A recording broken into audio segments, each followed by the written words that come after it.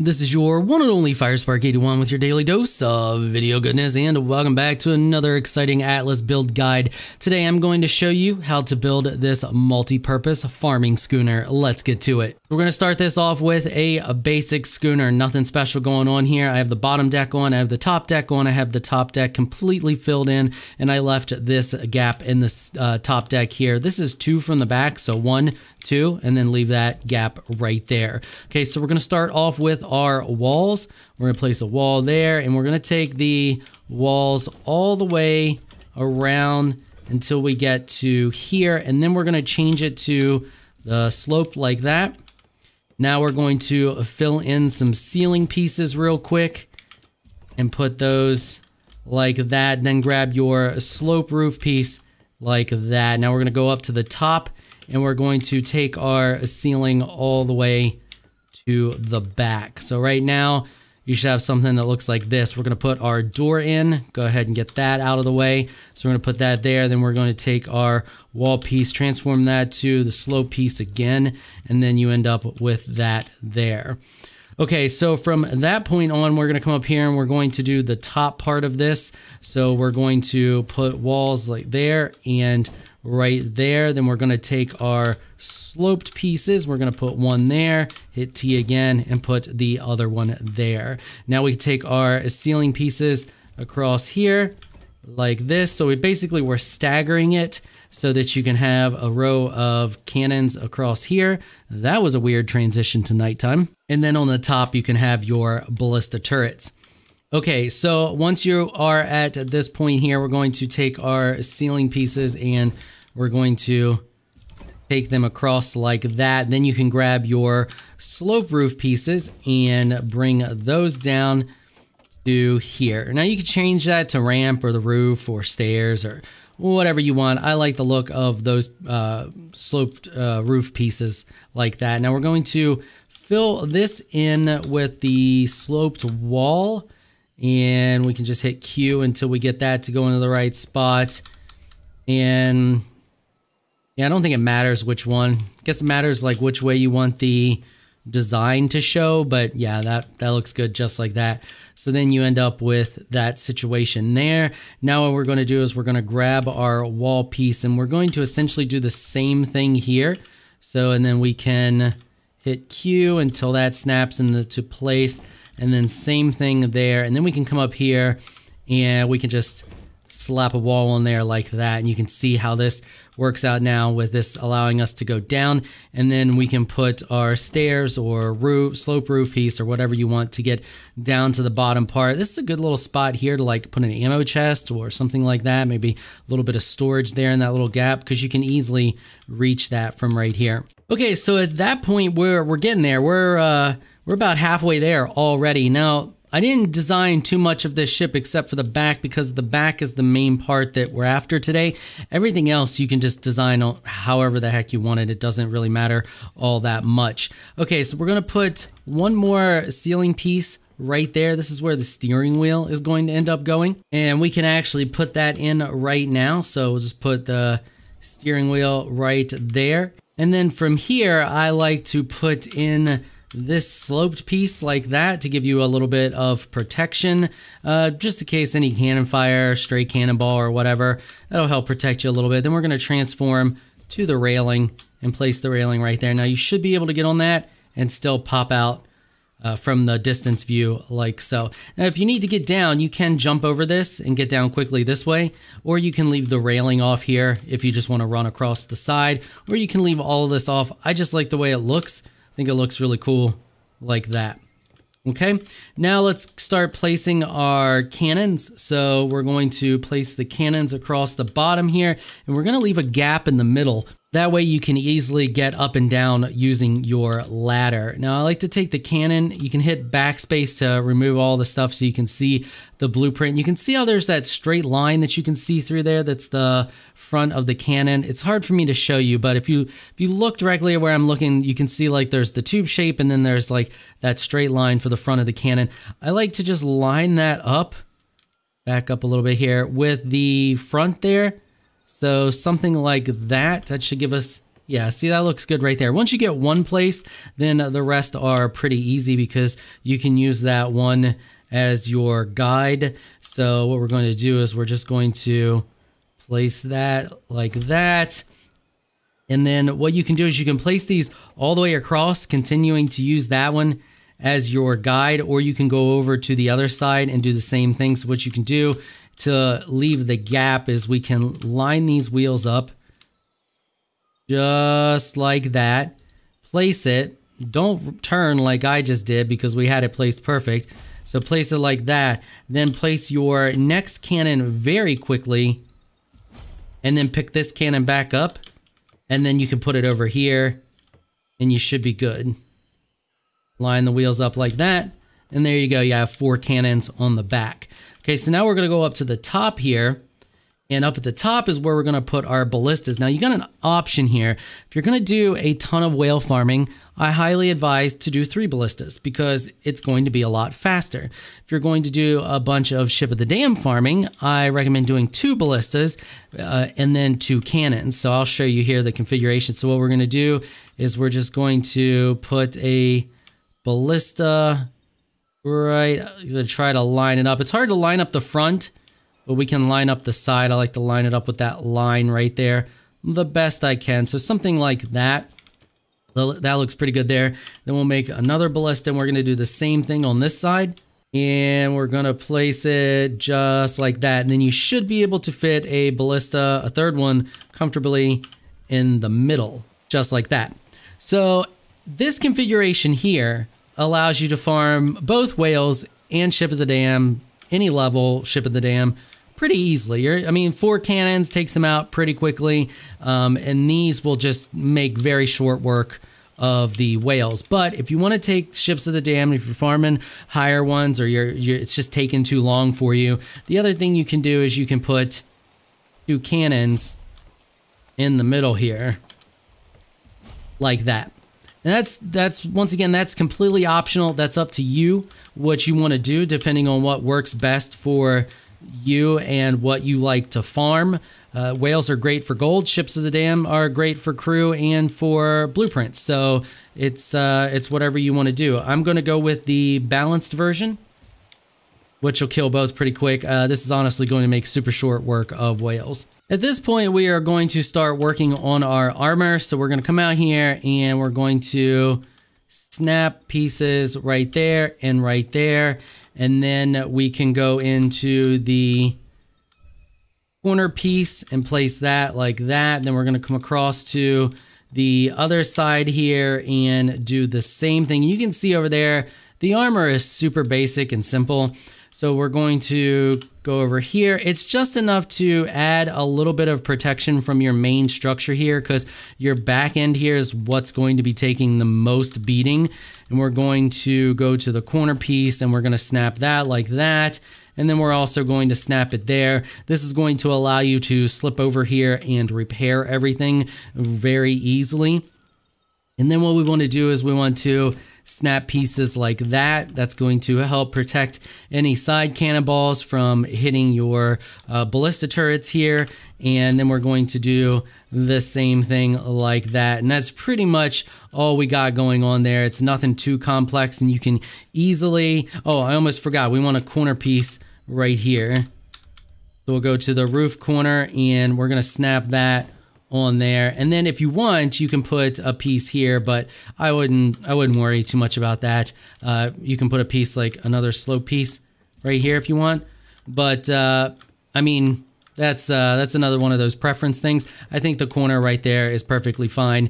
And then what that allows you to do is you can come up here, you can easily access all of these pieces, repair them quickly and easily. And the same with over here, having that corner piece there allows you to step down on the corner, come around here, repair everything. You can also do it from the front here as well. Super easy armor, super basic, nothing too crazy. Just helps protect the walls a little bit. These side pieces here and these slope pieces here are going to help protect your cannons. Pretty much they're going to have to hit you straight from behind to damage any of the stuff here. now we are going to place our sails. So we're going to place our first sail there, which is a large speed sail.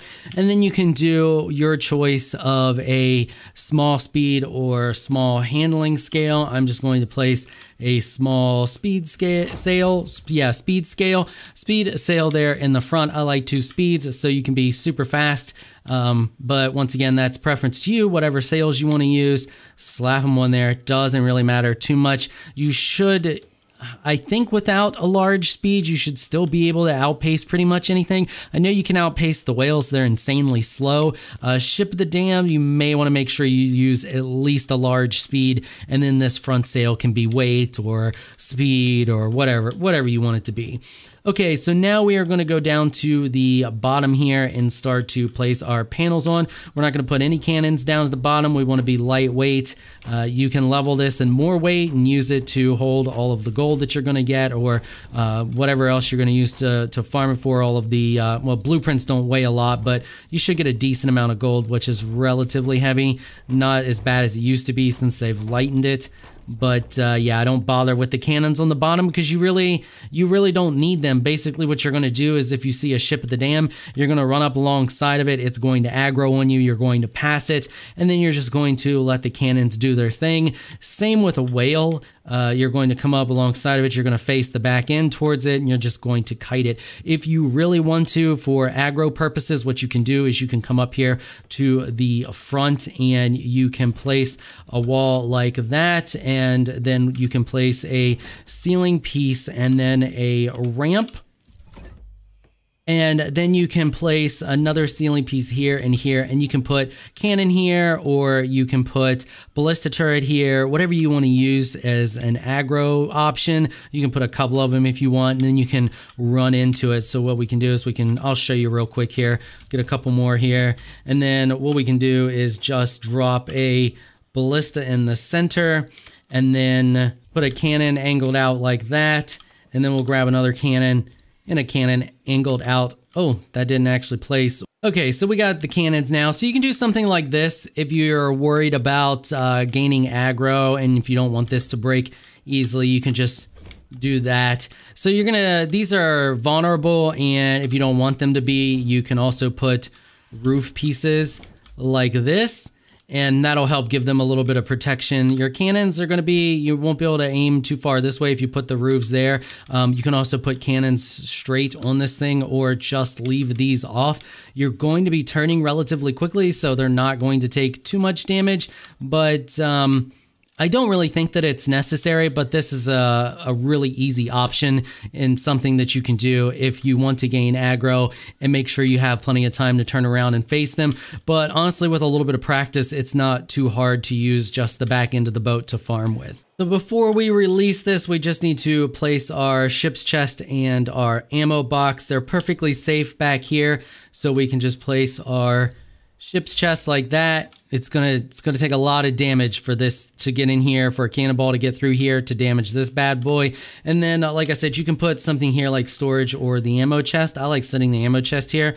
Whatever you prefer, you can put those wherever you want them. And then down here, you have down here, since it's not filled full of cannons and super tight, to do whatever you want to put down here. You can put a bunch of storage down here, smithy, whatever you want. It's a pretty nice and basic design. All right, let's release this bad boy, and I'll show you a couple examples of how it works. Okay, we have all of our crew on here, and as you can see, if we take a look at the setup here, you can see our weight is relatively low. We have room left for 4 more crew, actually, so we can comfortably fit plenty of crew to man everything. One thing you want to do before you start doing this, or you take off, is you're going to go in here, you're going to go to station group options, and you're going to set this to like one of these numbers. So I like to do 5. So we'll go, just for the ballistas, we'll go up here, we'll do the same thing to this one, set it to 5. And then we'll go up here and we will do this one and set it to 5. This way, when you're on the steering wheel here and you're farming ships of the damned, you do not want your ballistas to be firing. So if you look down there at the bottom, you can see that number 2 is the back. That's all of your cannons. If I click this now, the cannons won't actually fire. If I hit it, then the cannons will fire. So you can see here, they're reloading. I'm going to tell them to stop for a second. I want to show you that you get the reticle thing.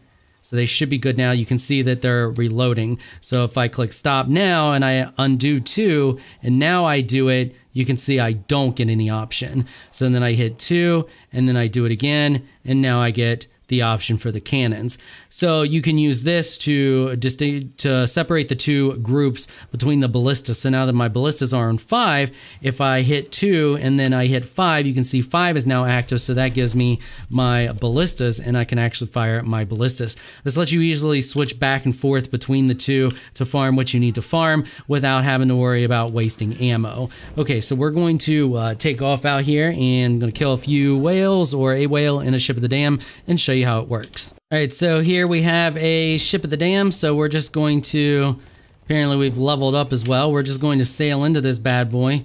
We're going to go ahead and I'm just going to pump all that into weight because I don't really care.